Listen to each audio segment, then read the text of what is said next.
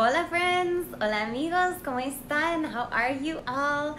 I am Nikki of Nikki Bannister Language Coaching, and I am here to share with you in this video, first of all, a very, very exciting new project that I have had on my heart for almost 2 years now since I opened my business that I am now working to bring to a reality. This is going to be a dual podcast and video YouTube series called Your Best Bilingual Life. And it's all about sharing people's experiences with language and with being bilingual, learning to become bilingual, wanting to become bilingual, and how language has impacted and changed their lives. It's a conversational interview series with all different people, my friends, my family, my students, and all sorts of new acquaintances that I meet along the way. So I will be hosting conversational interviews with a whole variety of people and language learners and speakers. And I want to start today by sharing with you all my story and part of my experience, and I'll be sharing it in pieces through these videos this week to start this project. I am already working and interviewing with people for this new series, Your Best Bilingual Life. And if you are interested and would like to be a part of it, by all means, let me know, leave me a comment, shoot me a message, and I would love to talk to you. I will have a brief application that I'll leave in the comments for you as well. And I can't wait to bring this to everyone in my audience for your viewing.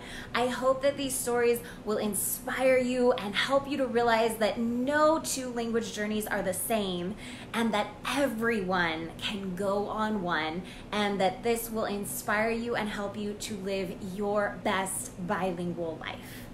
So I'm going to start today with sharing how I became fluent in my second language, which is Spanish.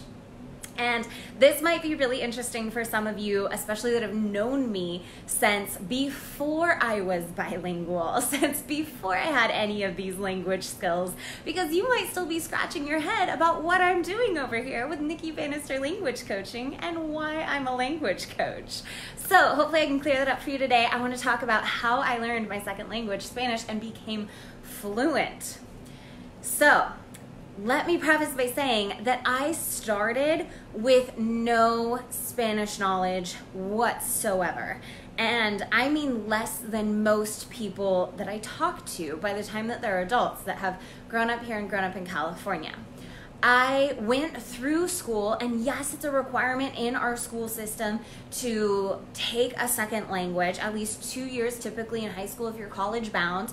And I didn't avoid that. I did take a second language, but I never took a verbal second language. In fact, my first second language was sign language. I took college classes while I was in high school, and so I fulfilled my high school requirement and I fulfilled my college requirement at the same time, and I had no need to take any more language classes. And I'm also going to tell you that everyone that I knew, all of my friends took Spanish and they took French in high school, which were our two options to take a class on campus, and I didn't want to be like everyone else.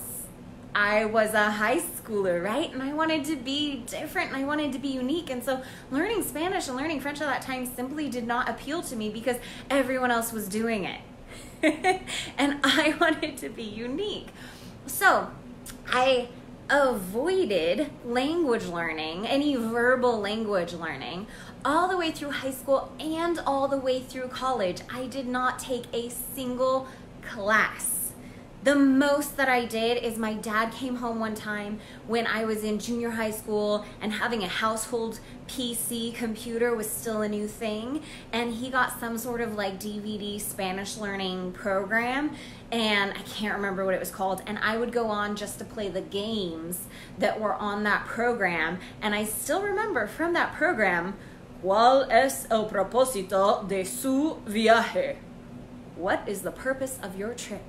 And unless you said it in that same tone of voice that the guy on the computer did, it didn't register it as correct. So that's about the extent of my Spanish and verbal second language skills all the way through college. So I was a full-fledged adult before I took my first language class. And I took it by mistake. Not entirely by mistake, but sort of a general happenstance. I graduated college in December of 2008, and it was the height of the recession. It was really hard to find a job. It was really hard to get started and kind of get my feet under myself in life. And I had just gone through a big breakup, and so my life was just kind of starting over in a lot of ways. And I didn't know what to do. And at that time, I, as a 21-year-old, had access to healthcare benefits as long as I was a half-time student or more. That was the stipulation. So I ended up signing up for 2 elective classes at my local junior college after I had graduated with my bachelor's degree, just so that I could keep my health benefits and take one more stressful thing off my plate while I was figuring out what to do with my life. And those 2 classes that I signed up for were Spanish, conversational Spanish, and Italian 1A, the first course of Italian. I just signed up because I thought they might be fun and different, and they were. Now, what also happened in my life around that time at the beginning of 2009, so 10 years ago, is that I took my first real international trip where I got off of the continent and I was able to really immerse myself in a different culture. And what happened is that the little bit of language that I had had that semester in both Spanish and Italian, which the classes were fun, I enjoyed them, I then went to Israel. And Israel is a place that has all different languages spoken in it. There are tourists from everywhere. And I would walk across that open plaza in front of the Temple Mount, and I just heard Italian that I recognized, and I heard Spanish and people walking past me, and it felt like clues. It felt like I was unwrapping clues that just, then I could decipher, you know, like if there was I had the secret code and I could understand it. And of course I was also inspired by all the other languages I heard that I didn't recognize. And so my mind was pretty much made up then. And that was the moment for me that it clicked, that I realized that knowing a second language is like having the key that unlocks and opens the door to a whole other world. And it just doubles the size of your current world and your current reality. It doubles possibility, it doubles friendships, it doubles so much. It doubles your just experience and fulfillment and connection. And language was the key that opened that door. So I took my first classes, I traveled internationally for the first time, and I was hooked. But I was still kind of trying to figure out what to do with my life. So over that next year, I ended up taking Italian 1 again because I didn't pass the first time. And I ended up, mostly because I missed the final while I was in Israel. But I also took Spanish 1 instead of conversational Spanish. And what I found in that first year, being totally new in both languages with no experience whatsoever, is that they were really similar, and I didn't feel like I was clearly developing or making progress in either. I felt like I kept crossing paths between both Spanish and Italian, and I knew that I needed to decide. I knew that I needed to say, okay, I'm going to commit to one language. And I even took it further. I said, you know what? I'm just going to figure out what it takes to master a second language. And then I'll accomplish that with one language. And then I'll just repeat the process with other languages. Así de fácil. Easy peasy. Well, along the way, I did discover that that feeling of having mastered another language may never actually come. However, I did learn a whole lot of useful things. So between Italian and Spanish, I really loved how beautiful Italian was, but Spanish was just undeniable for me because where I live, my community is filled with Spanish speakers. I have Spanish speakers in my family. And as I was also interested in travel, to my logic, I looked at the world and how many different countries are Spanish speaking versus how many different countries are Italian speaking. And I thought, hey, this is gonna cover a lot more ground and it hits closer to home if I start with Spanish. So I decided to commit to the Spanish and leave Italian for later. Funny thing, French has actually taken the place of Italian in the meantime. However, I decided I wanted to stick with Spanish, and so I wanted to dive in. So I had to make notes to make sure I mapped this out correctly. I made my decision in 2010, that I was going to master Spanish. And I got work, I started working, and I had a job in special education in the field of education. So I was on a school year calendar and I had summers free. So after taking Spanish 1, I went to Ecuador for the summer in between school years, and I enrolled in a TESOL program, which is a certification program to teach English as a second language. So teaching English to speakers of other languages, I enrolled in a master's TESOL program in Ecuador in the summer of 2010. And I went, and while I was there, I continued studying Spanish. I had a week of classes before my TESOL program began. And other than that, my practice just consisted of living with a host family and living in a country that spoke Spanish. So it wasn't very rigid, wasn't very structured, but it was very experiential and very relationship-based. And it was a wonderful, wonderful summer, and I love Ecuador and highly recommend it. And I'm so glad I went, and I'm still friends with people that I met there that summer, and I haven't gone back yet, but I cannot wait to. I also had a special connection to Ecuador because my sister-in-law is actually Ecuadorian and from there, and so I felt like I was connecting a little more with family while I was there too. I was very tempted to stay, but I came back to my job at the end of the summer, and I ended up teaching, working in special education for another year. And then that next summer, I decided I wanted to advance my Spanish skills further, and I enrolled in an immersion program. But this immersion program, it's through Middlebury Language Schools, and it was actually based in California, so I didn't leave the country. But I enrolled in a 9-week immersion program where you take a language pledge that you will only communicate in your target language. You will not hear, speak, read, see anything in English or any other language. You will focus exclusively on your target language. As a teacher, I now have mixed feelings about that. However, that's the program I signed up for. And I cheated on the entrance exam because, again, my logic is I want to master a second language as quickly as possible and move on to the next one. So I cheated on the entrance exam. First time I'm admitting this publicly, by the way. I cheated on the entrance exam so that I would be placed at a higher level, because to my thinking, if I went in at a beginning level, I would only come out at a, higher beginning level. But if I could go in at like an intermediate level, I could come out at an almost advanced level. So of course, I cheat on the entrance exam, I get into the program, and I'm completely lost, and I cry a lot that summer. I also had an amazing time. I discovered yoga for the first time in Spanish. I also discovered Zumba, put on performances, and again met amazing friends. But it was a very frustrating experience to not ever have a break from the Spanish, and again, to be at a level where I really felt lost almost all the time. One of the most frustrating things was not being able to express myself. Like, I would be super frustrated and crying, and I couldn't even explain why I was crying because I didn't have the vocabulary to do so, and I wasn't allowed to speak anything but Spanish. So I would just cry and not be able to explain why. I had very nice teachers. Thank you, Nale.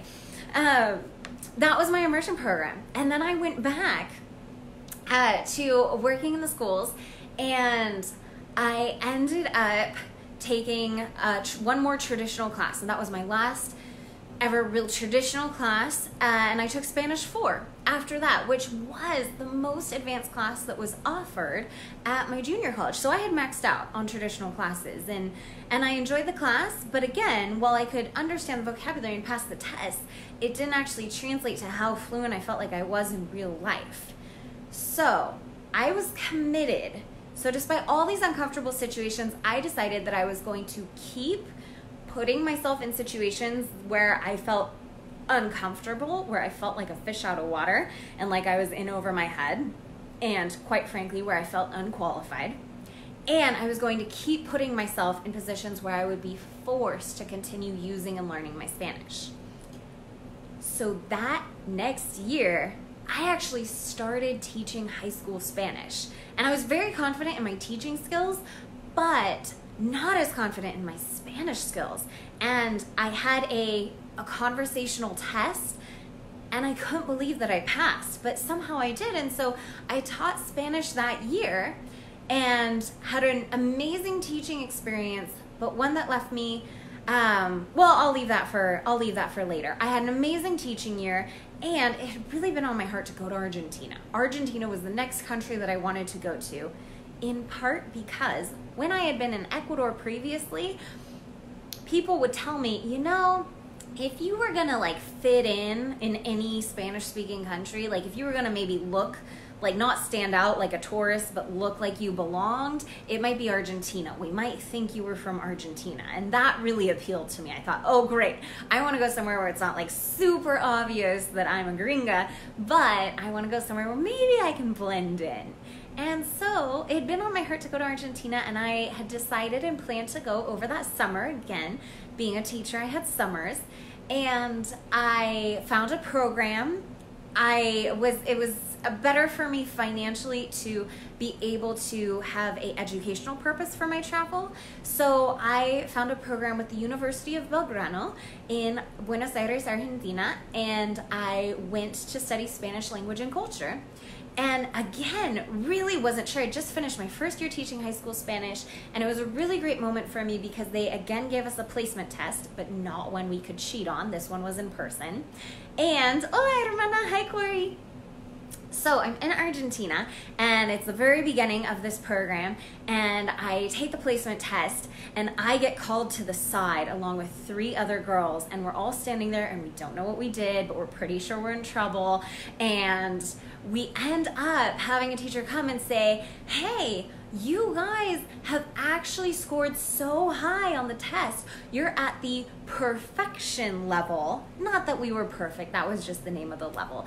And a more advanced level of Spanish than they typically offered. So they decided to open a class just for us and our group so that we could be together in a class at a higher level.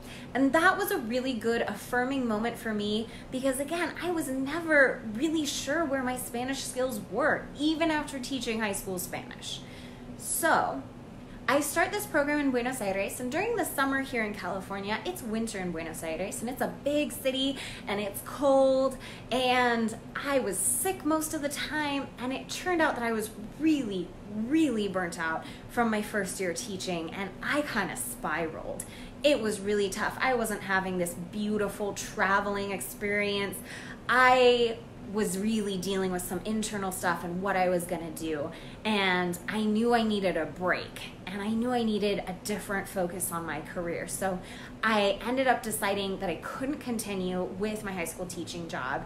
And I got back, and I, again, with the intention of taking my Spanish skills as far as I could, of continuing to put myself in uncomfortable situations where I would use my language skills, where I would use my Spanish, I came back and I started job searching. And I started job searching almost exclusively for bilingual jobs.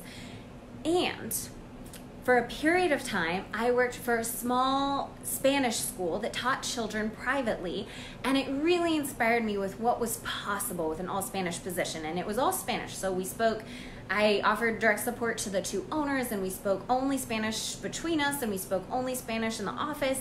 And again, I felt really uncomfortable. I felt like I wasn't good enough to do that. And it was the first interview that I conducted entirely in Spanish, and that had me nervous.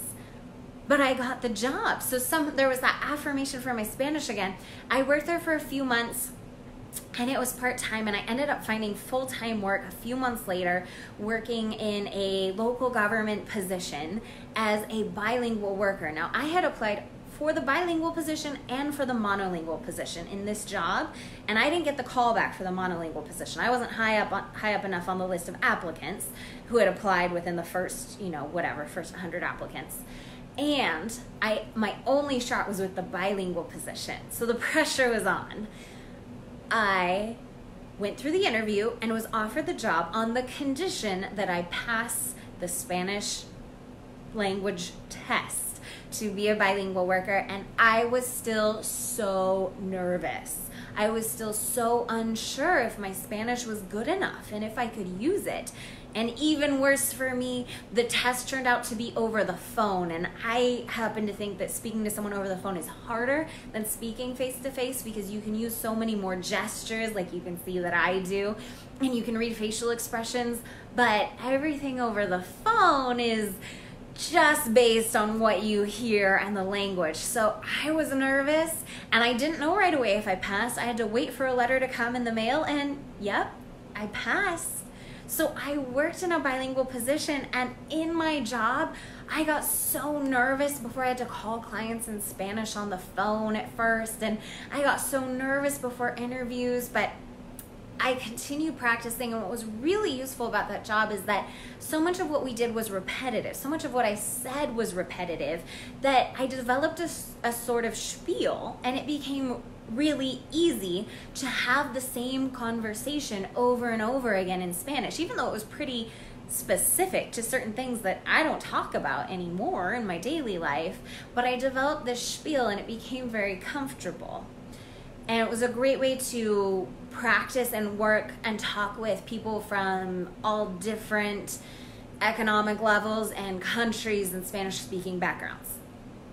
So I ended up leaving that job, not satisfied with the work that I was doing and with the direction my life was headed, really happy with the money, but other than that, didn't feel like it was fulfilling my soul's purpose to stay there, but I wasn't sure what I wanted to do. So I went back to teaching at the high school level, and for a variety of reasons, that ended up not working out for me again. But again, as I worked through getting to that position, I took more tests.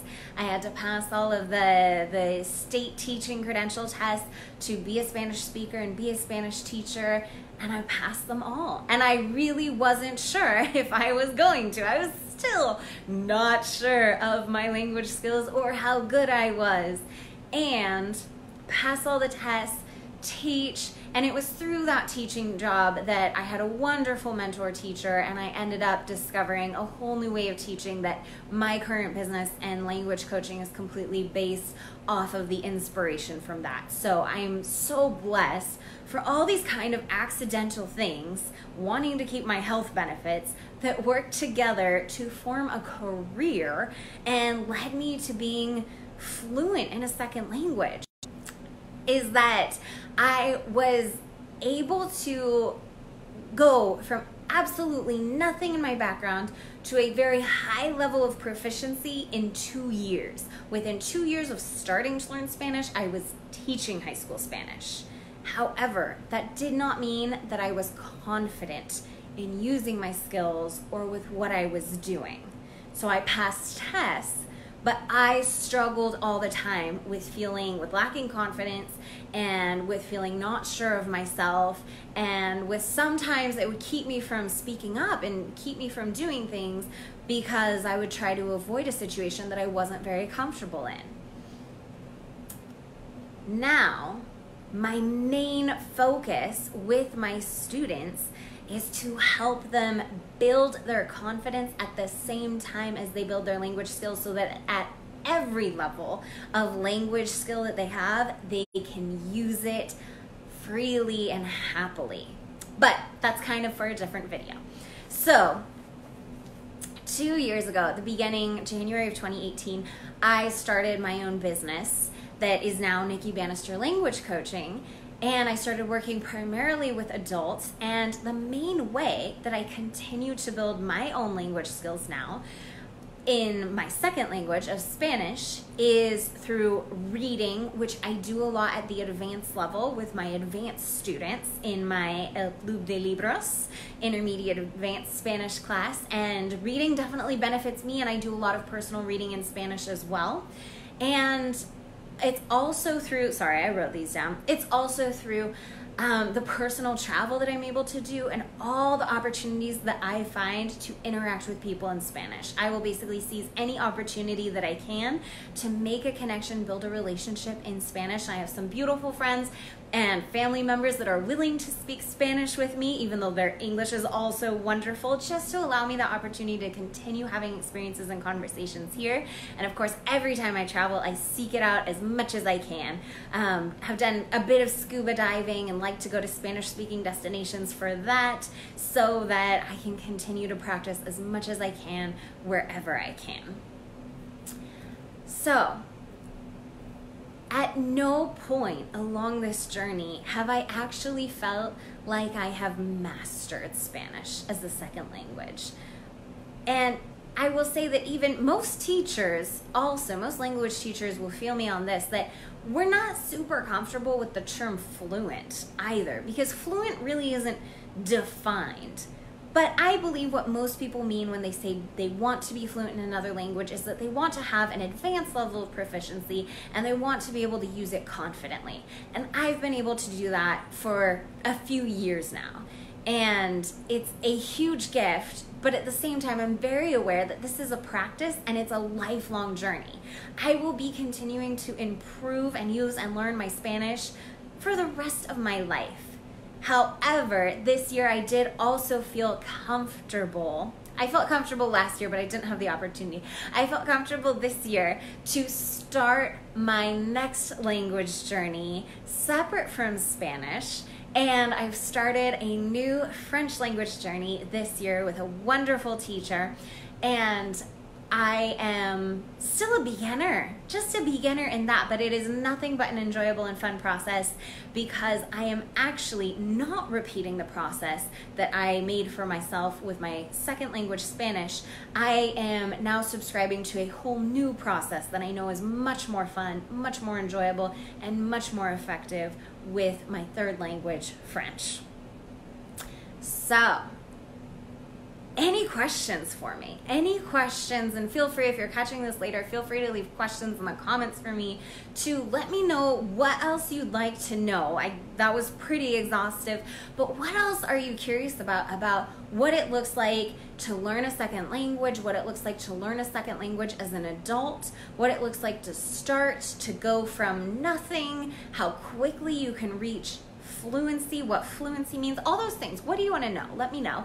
I'll be happy to add more. And I will be continuing to share more about my experience and how language learning has changed my life and all these things in a couple more live videos this week that will then be available. And again, if you're interested in being a part of this project of sharing language stories and bilingual language stories and experiences to inspire and help people to live their best bilingual lives, then please let me know, reach out. I'll leave that application in the comments and you can look forward to that podcast and YouTube series becoming available. It is called Your Best Bilingual Life, and you can look forward to that becoming available in the new year in 2020. So thank you so much for watching with me. Let me know if you have any comments or questions, and I will see you in the next video soon. Bye.